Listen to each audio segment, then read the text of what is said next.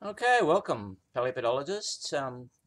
At this point in the course, we are done with the 5 factors of soil formation. We went through all 5, the CLORPed approach to studying paleosols. And now we have the tools, the classification, the basic ideas, and a few mechanisms for reconstructing things to get to a history of soils on Earth, a worm's eye view of the evolution of the Earth and its biota.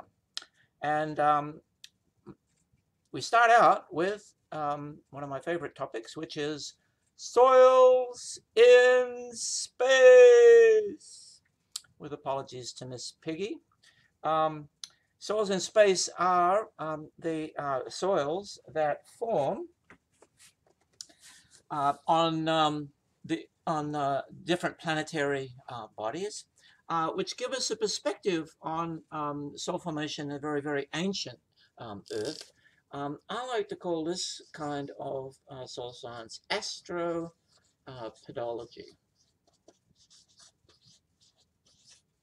My student Adrian Brose and I have taken on this as a kind of a special study to try and set we're particularly interested in soils on Mars, of course, with the recent rover, Perseus, that went up there.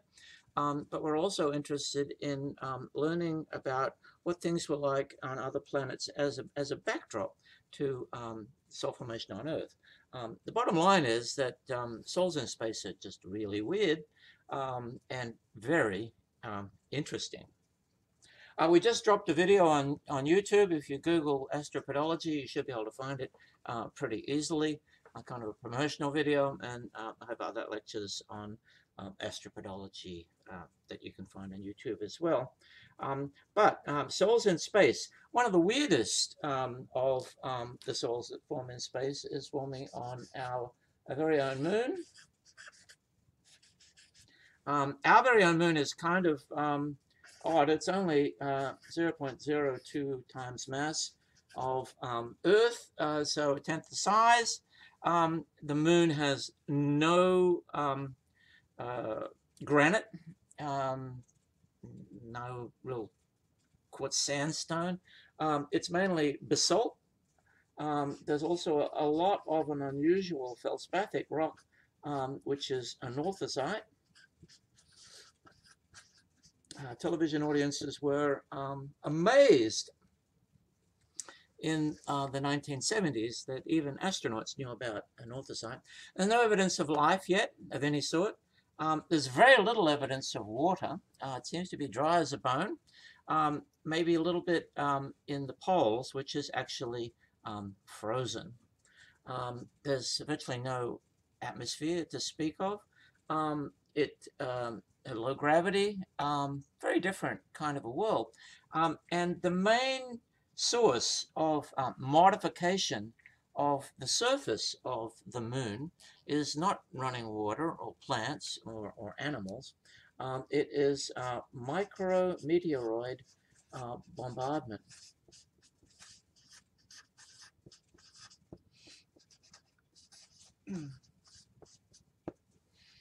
A micrometeor, we call it an oid rather than an ite because an ite is something that lands on Earth, and oid is something that is in space. There's a continual bombardment of the moon by particles that are basically of sand size. If we look at a diagram of the particle mass in space, in grams, 10 to the 2, 100 grams, 10 to the minus 6, that's basically like a silk particle, 10 to the minus 16, 10 to the minus 2, this is particle flux,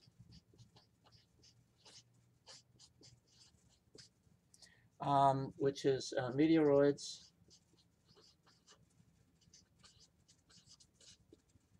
per meter squared per second. We can make observations from craters. These are craters. And we can also make observations from satellites. and from spacecraft that went to the moon and came back again. Out on the moon and in space, there are lots of tiny pieces of material that are raining down on the surface of our satellites, our space station, and of course our landers. And it forms a continuum. There's some big pieces out there too, like bits of the plates, the space station, and defunct satellites that are rather bigger. But there's an inverse relationship in that the small ones are coming in at a fantastic rate, not quite like a snowstorm, but you sort of feel it like being on a beach on a somewhat windy day. The really big ones come at very rare intervals, at many thousands or even millions of years. And so on the moon, we have this battle between impact, which will scatter coarse debris from the impact of a large body, and a continuing gardening with the tiny ones. So this is gardening of the small particles, which are just falling into the soil at sometimes quite high velocity, and enough high velocity to actually melt the soil slightly and to move it apart. And some of those pieces are actually also metal, because some of the meteoroids are metallic meteorites of iron and nickel. We get big ones and we get little ones. We get a whole spectrum of sizes. So it's an unusual. So we have a series of paleosols on the moon, where we can recognize these gardened layers, these micro gardened layers, which separate these breccia, these impact breccias.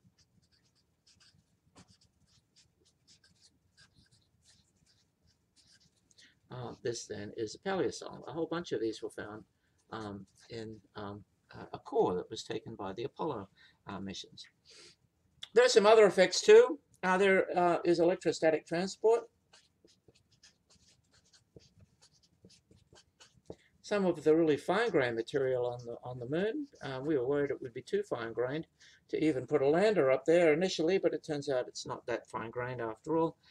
Some of the fine-grained material actually gathers a charge from the sun, and this is actually visible on the horizon. You can see the material which is lifted up very, very slightly, and then will fall down when it becomes dark again on the dark side of the moon's orbit around the sun. There are also thermal effects. The moon on the sunny side is of course quite warm. On the other side, it's quite cold. And there's a little bit of alternation between the sides, even though the moon keeps the same orientation toward the sun. These thermal effects create a certain amount of mixing. There is solar wind sputtering.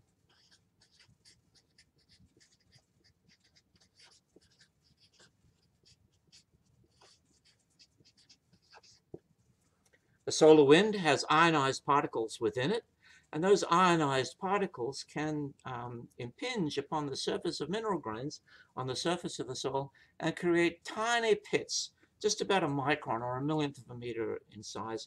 This is a very minor effect, but nevertheless, we're talking about a lot of relatively minor effects here.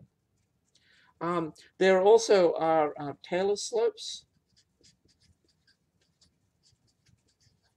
There are crack-like valleys on the moon. Hadley Rill is a famous one.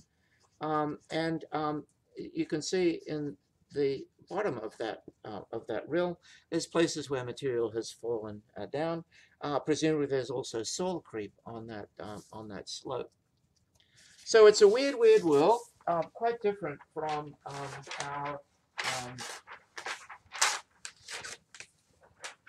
soul formation on Earth. And the composition of the lunar soil, therefore, is pretty different from the composition of soils on Earth, the composition of the lunar soil. And they called it the lunar soil. They did that from the very start because they wanted people to understand what they were talking about. If they called it lunar regolith or some fancy term like that, it's a soil. And after all, since our astronauts walked on it, that makes it a soil.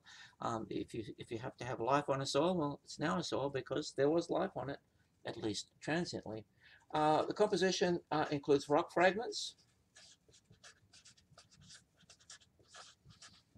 And these range in size from the size of a house, big fragments of basalt or anorthosite that were actually tossed up by a large asteroid impact. There are mineral grains,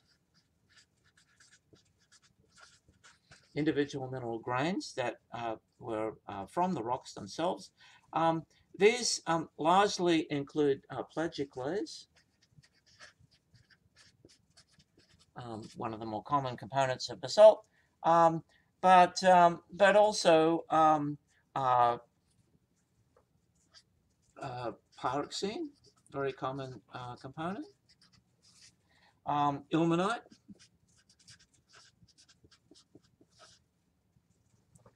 and just metal, lots of metal. Metal would be just iron, nickel from the iron meteorites. One easy way actually to detect metal in the lunar core was to measure the magnetic susceptibility.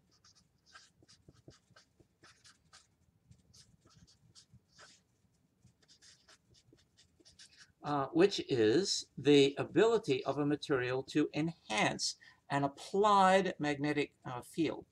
So the lunar soil becomes somewhat paramagnetic because a good proportion of the material in the soil is meteoritic metal, iron, nickel, meteorite material. Most of the stuff in the lunar soil, however, is glass. And there are two different sorts. Homogeneous, and these are sometimes dumbbells or droplets of glass. These are from these micrometeoroid impacts. When a micrometeoroid or even a bigger one hits the surface of the moon, the impact energy, that kinetic energy, is turned into heat, and that kinetic energy then melts the rock, throws up a droplet, and these will harden as glass that fall back into the soil. And then the other sort, which is really very common, are agglutinates, which look like a voodoo donut, one that, or a donut that has lots of nuts in it. In this agglutinate, this is the glass here, and these are minerals here. What's happened in this case is that instead of throwing a molten drop of soil up into the air where it can cool, that molten material has just infused it. The micrometeoroid landed right here. These are microscopic, just a millimeter or less in size, and the material of the glass has just infused and cemented together the minerals surrounding it. And the agglutinates, if they're perfectly formed, will form this kind of a donut, but then another micrometeor will come along and break it into pieces as well. So they're of all different sorts. So soil development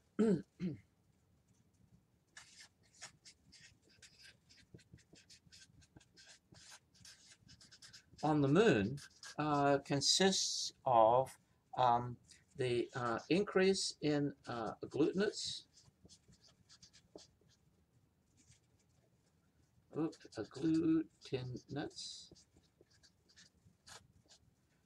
plus metal, and an increase in magnetic susceptibility.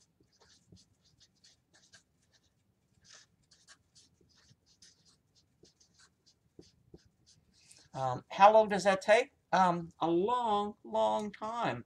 The core that was drilled near Hadley Rill had several of these paleosol horizons in it, just 3 or 4, and had an age of 3 billion years at the bottom. So it's taking hundreds of millions of years to form a soil only a few tens of centimeters thick on the moon. The most efficient and effective soil-forming event on the moon were the lunar landers and the footprints that were left by astronauts with the Apollo program. A very unusual form of soil formation, this one that involves no life. It's largely physical weathering and not too much chemical weathering, no biology that we're aware of, but one that we can imagine on other planetary bodies.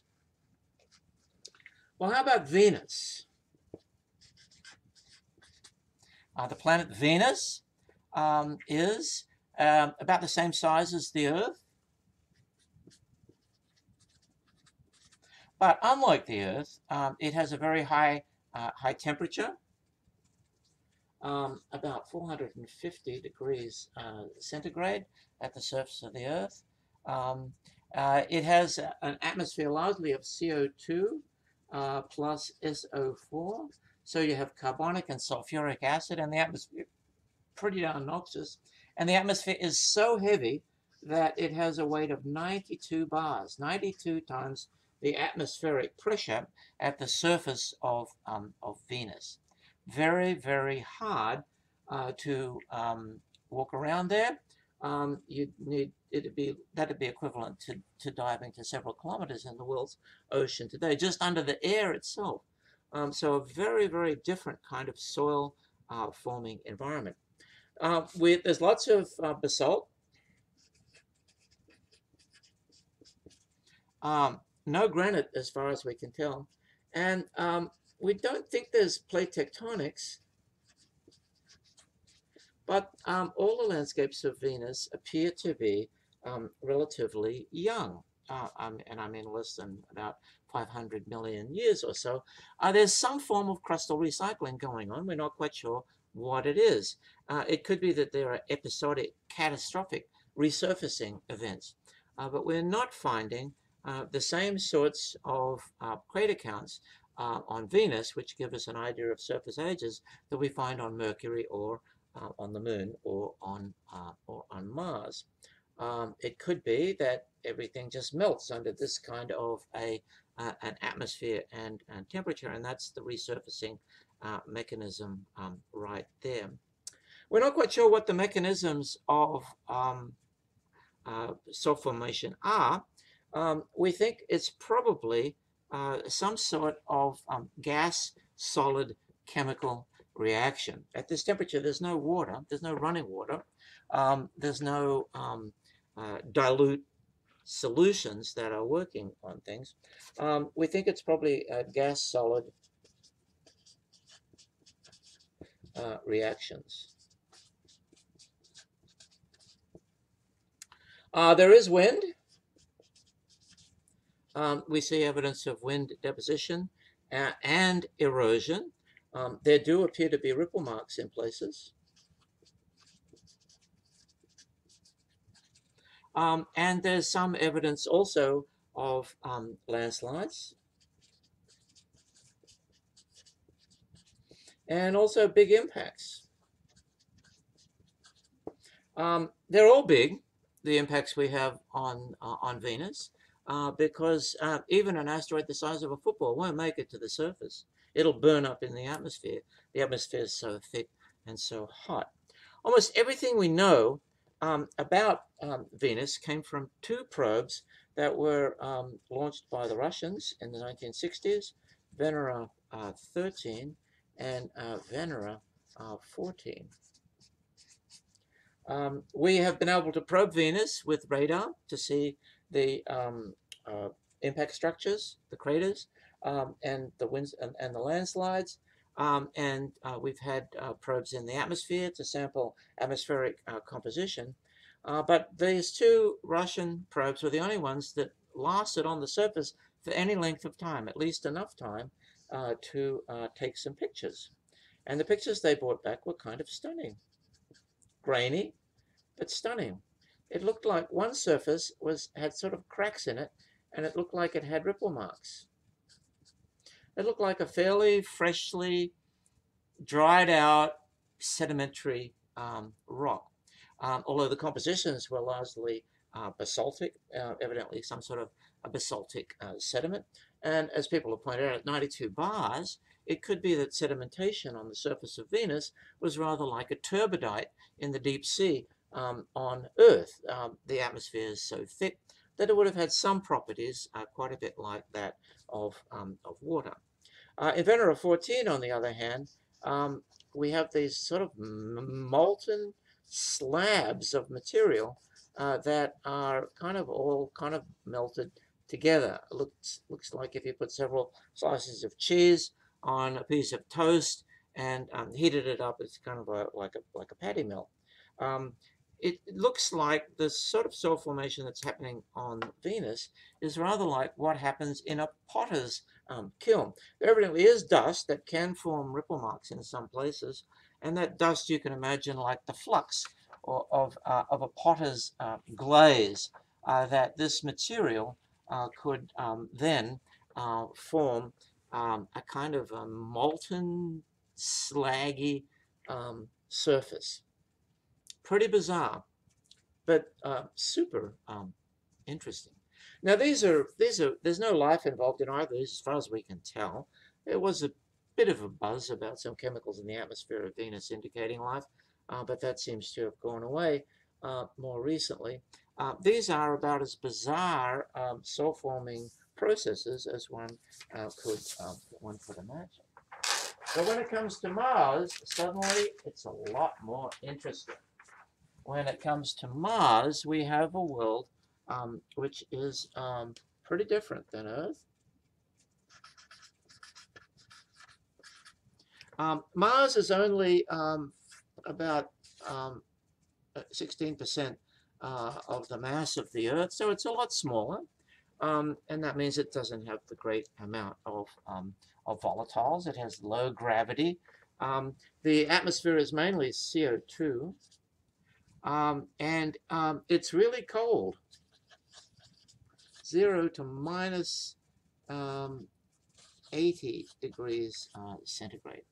About as cold as the dry valleys of Antarctica, which many people who are interested in Martian conditions have visited in order to assess the kinds of soil conditions soil forming conditions that might be on Mars. We have a wonderful set of images of the entire planet now. There's even a Google Mars. You can look it up. It's sometimes attached to Google Earth. There's a Google Moon as well. We have lots and lots of pictures which tell us a lot about Mars itself. We can see plenty of evidence of wind erosion. There are dunes, and then there are occasional planetary dust storms. There are lots of fluvial channels, but these are generally greater than 3.7 billion years old. They appear to be braided streams. They may have been rather ephemeral. There are also some sort of meandering type streams, not quite like a meandering stream on Earth, but somewhat similar. It doesn't look like any of these, judging from crater counts, were active for the last 3.7 billion years after what in Martian chronology is called the Hesperian. So we have a series of eras in Earth history. They have another series for mapping Mars, and there are geological maps of Mars. There are lots of impact craters.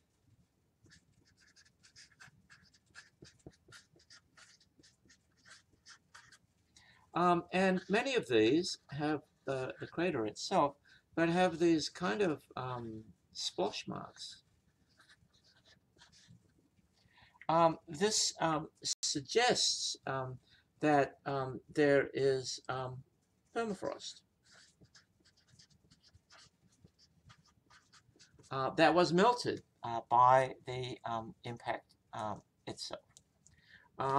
There are pits that appear to be thermokarst, like the pits that are now appearing in Siberia with global melting. There are glaciers at the North and the South Pole. Some of these glaciers are not only water ice, but also dry ice or CO2 ice. There's a big volcano, one big one, and there's probably other, that's called Olympus Mons. And volcanism was probably a feature of Mars evolution. And there also are tabletop mountains.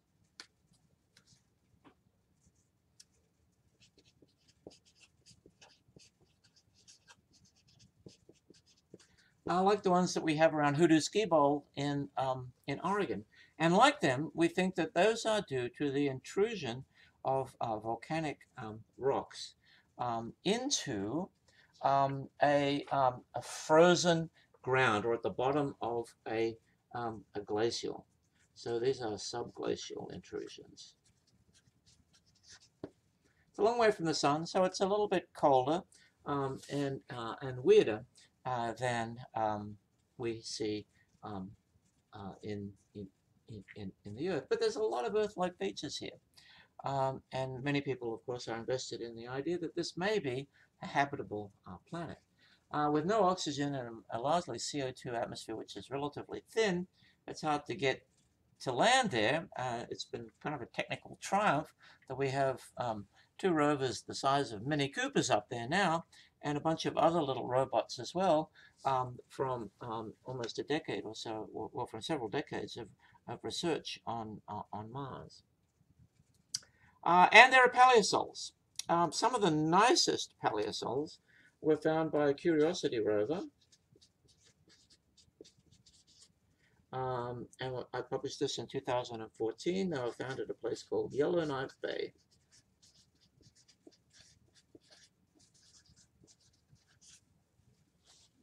At Yellowknife Bay, there's a sandstone cap, which is the Gillespie Formation.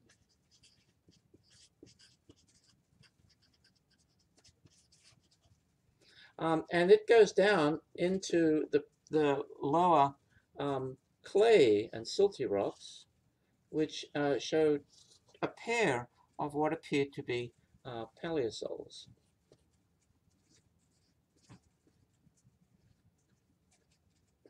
The paleosols show some interesting features. I'm going to put some of these in black and leave some of them open. This material here is a silty claystone, it's smectite. It has vesicles at the top. This vesicular top of the profile is very similar to a desert soil on Earth, where the vesicles are found formed by the bubbling up of gases produced by microbes.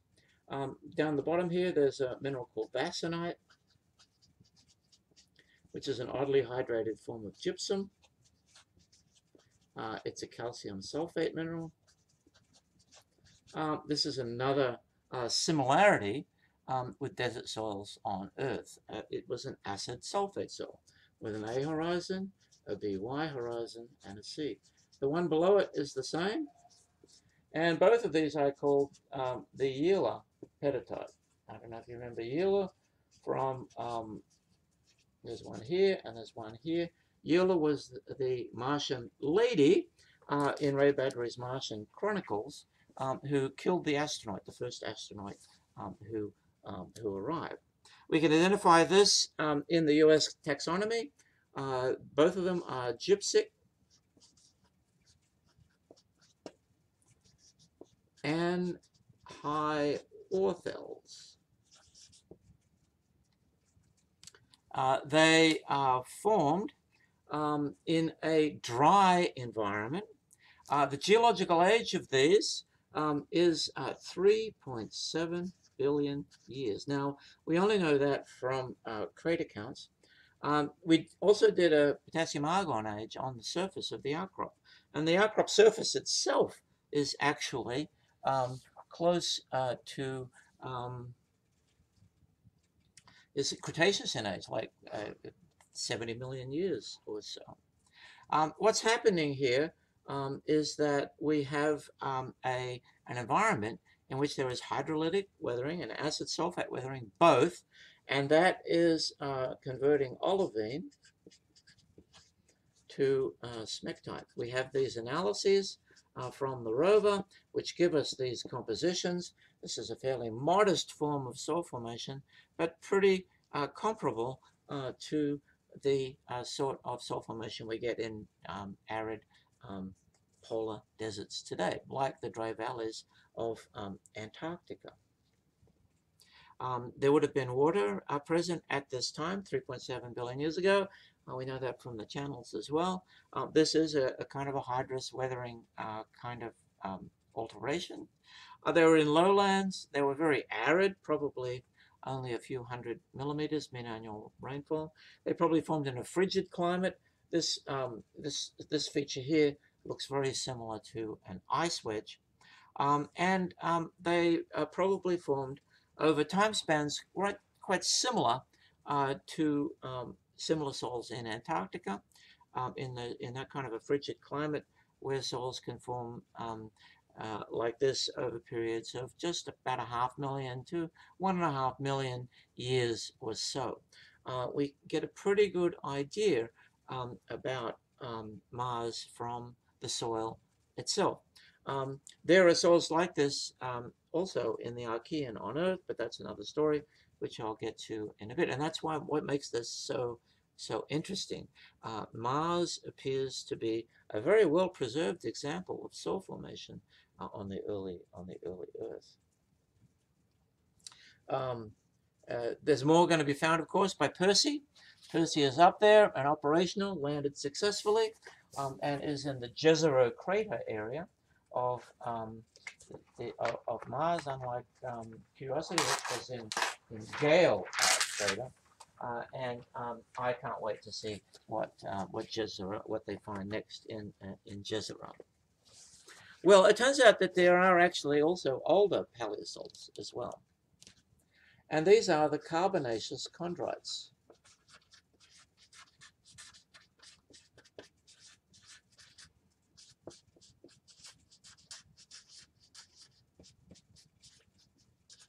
Carbonaceous chondrites are meteorites that are chondrites, meaning they have chondrules within them.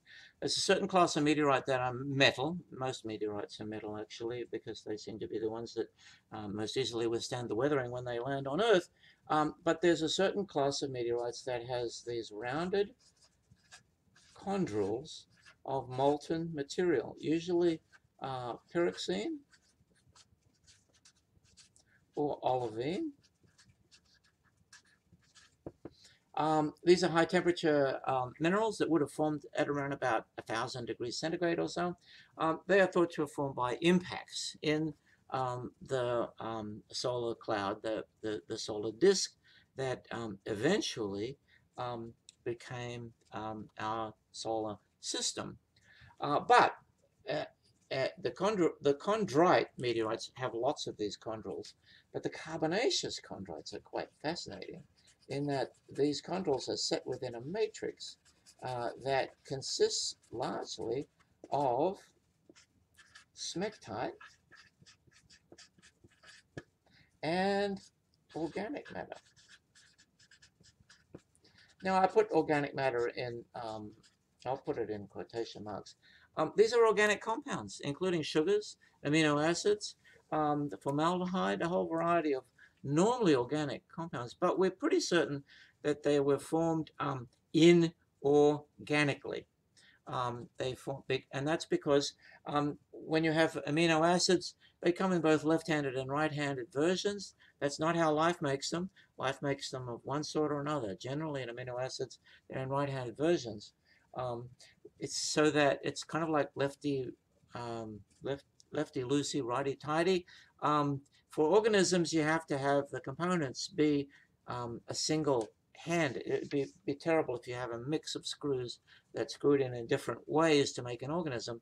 But for abiotic assembly of organic matter by the Urey-Miller experiment, Stan Miller and his student and his advisor, Harold Urey, did this experiment, producing organic matter in the lab by processes that they thought would be fairly reasonable for the early Earth or the early solar system. They formed this kind of mix of organic matter. Also in carbonaceous chondrites, we have calcite.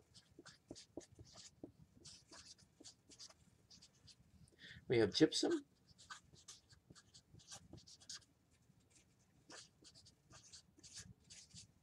We have dolomite.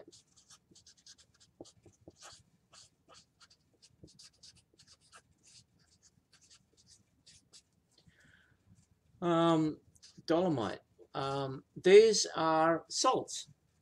It seems pretty clear that what's happening in these carbonaceous chondrites, these meteorites, is that they formed by hydrolysis. In other words, the pyroxene and olivine were turned into smectite, just like they were on the Martian soil.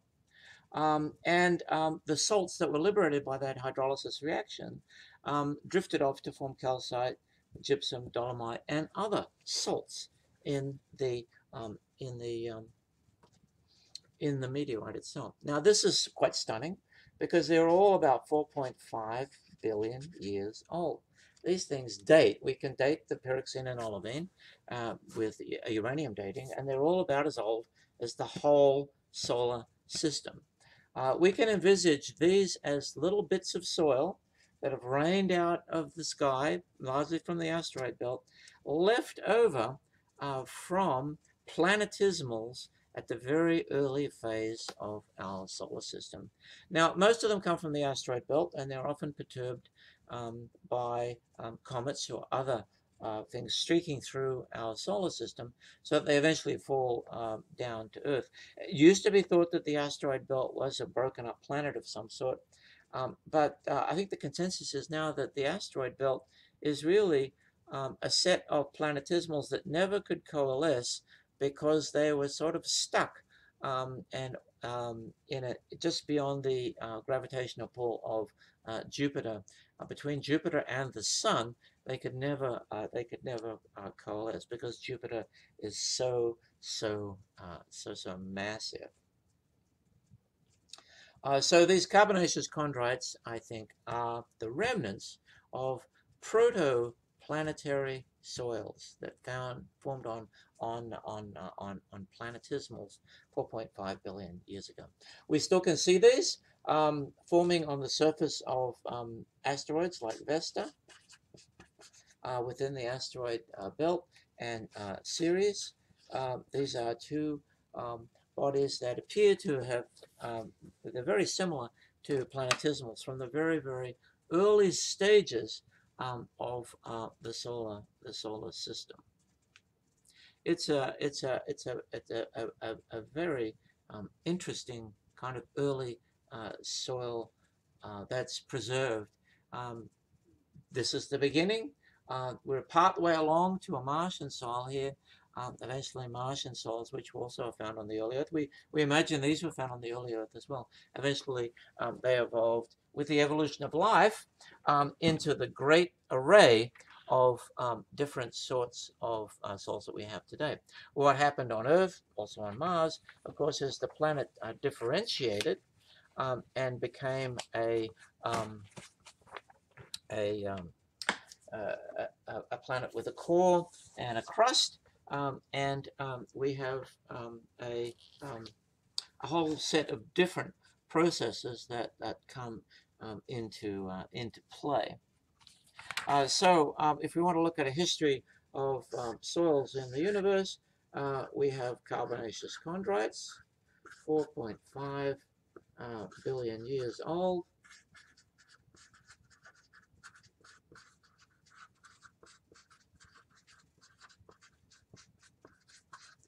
Some of these were subsequently modified. There's a kind of meteorite which has a kind of a breccia. These are meteorites called mesosideриtes. And these mesosiderite meteorites look very similar to the breccia soils of the moon. On Mars, we have a kind of a soil which now has some smectite to it and has sulfates. On Venus, we have a kind of a soil which is just kind of melt layers. And then eventually, once you get trees into the picture and an active biota on Earth, you develop a big array of soils, including alpha soils, molar soils, vertisols, a whole array of different soils that reflect different climate and geographic situations on the Earth. A lot of people have thought the soils in space idea, which was in the first edition of my soil textbook in 1990, was not necessary. Nobody would be interested in that. But of course, now we're all interested in it because we have such a big presence on Mars. And maybe you'll see colonization of Mars and even attempts at agricultural exploitation of Mars, as in the movie The Martian. That's going to be tough because the Martian soil has a lot of perchlorates and nasty stuff in it. But human ingenuity, of course, knows few bounds, and we can look forward to a very productive output from astropedology in the next few years. Well, that'll do it for today. Thanks for your attention.